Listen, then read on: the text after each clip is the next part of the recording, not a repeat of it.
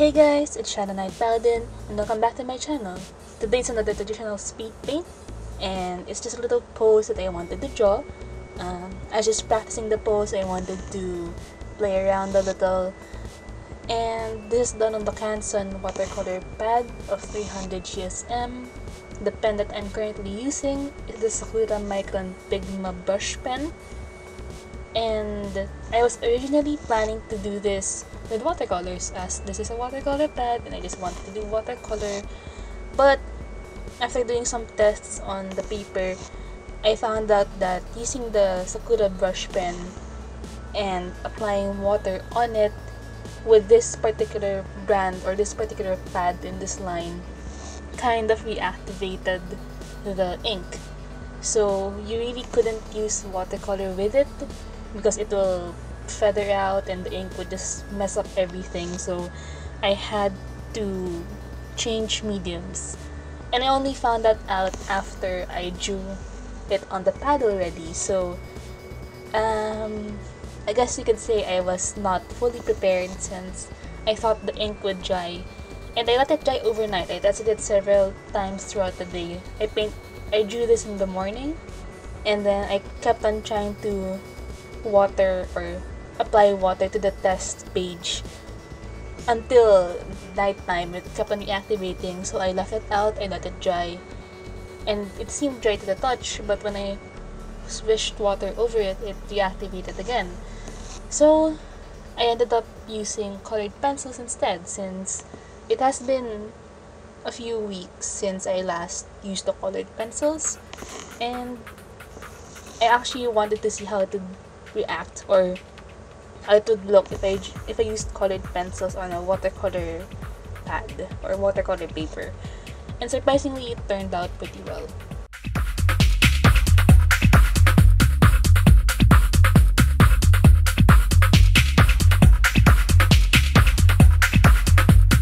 I'm actually also really proud of how the lines turned out, to the point that I scanned just the lines at first, and I was really conflicted about coloring it in because I really wanted to use watercolor, and I wasn't sure if I was gonna be able to bring out the image that I had in my head with colored pencils.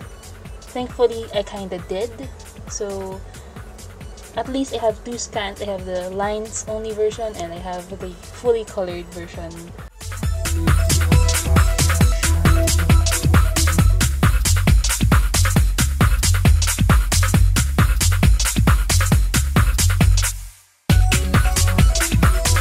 So here's the colored pencils I'm using. These are the Faber-Castell 48 Classic Colored Pencil Set. And the thing that I wanted to do with them is I wanted to use the colors that I don't usually use. So I usually use the flesh tone, blue, and some green and brown most of the time. So I have a tendency to neglect the reds, the oranges, the pinks, and I think I use green a lot, but it's only when I do drawings with a foresty background, which isn't very often with colored pencils. So I chose colors that I don't use a lot, so that's gonna be pink and the yellows, and I chose colors that they would complement each other, so I'm using the color wheel as basis, etc, etc. And I really think it turned out pretty nice. I really like the color of the hair that I went with.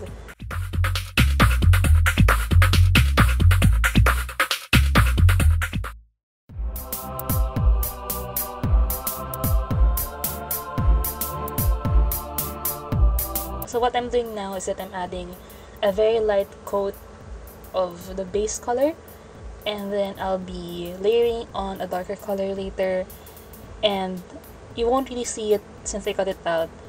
I use the cotton bud you see on the side to smoothen out the pigment of the colored pencils, and this makes it easier to apply a third layer, and it won't make the paper rip. Or if the paper was thinner and you apply 3 coats of this brand of colored pencils, it would start to rip because it wouldn't really apply and you'd kind of force it, and the paper would get scratched and all that.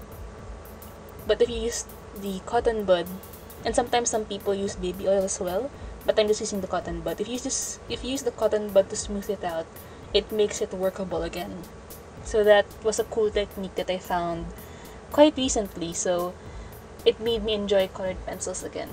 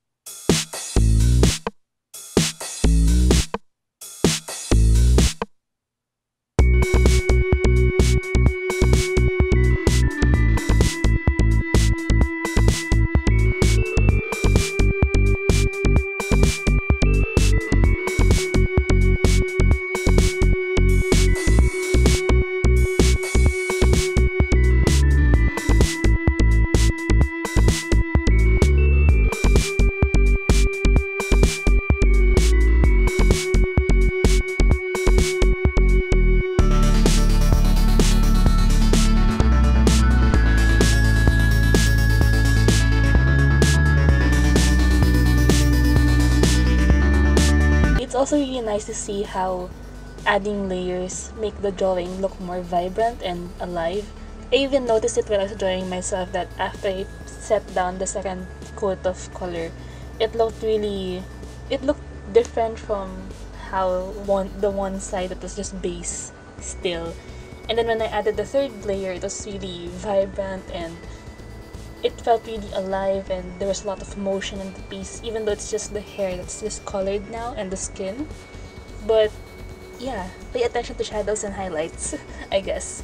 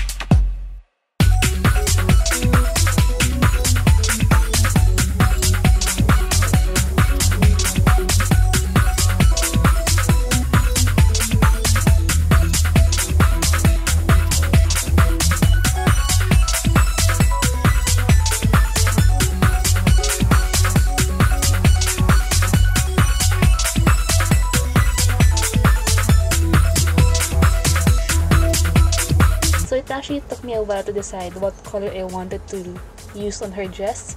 Originally, I wanted to go with greens or blues or a teal maybe, but I thought that I was using that color scheme a lot.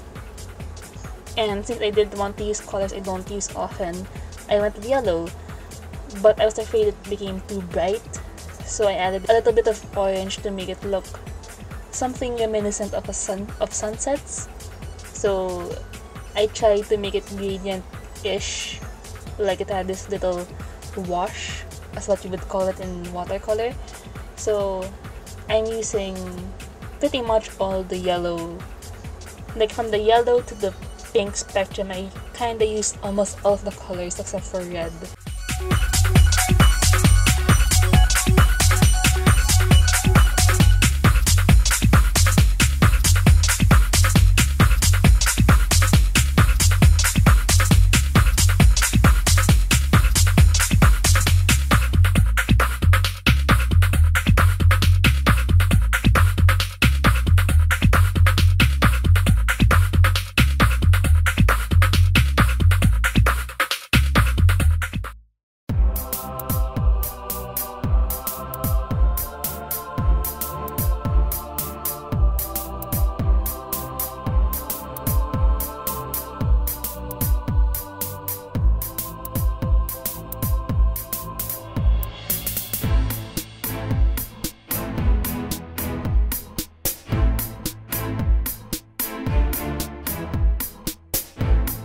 one technique I do want to try sometime is to use baby oil with colored pencils, since it's something I really haven't tried yet, and I'm pretty sure it would make things a lot easier in terms of blending and layering.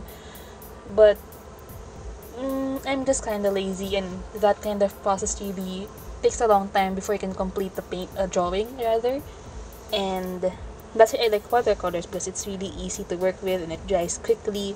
And I'm a lazy ass that wants things finished quickly, which I'm trying to amend. But sometime I might do a colored pencil drawing with baby oil. Okay, so this is the Bien Fang watercolor brush pets, and I bought them at Diovir because my parents bought them at Diovir because I was kinda harping on a bit about Cupids, and they weren't really sure if this was the right thing. Well, they did three brushes, they like a brush pen, but my problem with them was they only worked with a slippery paper. So the Kansan watercolor pad was perfect for it, but if you use it with more absorbent paper like normal sketchbook or computer paper, it gets sucked up really quickly.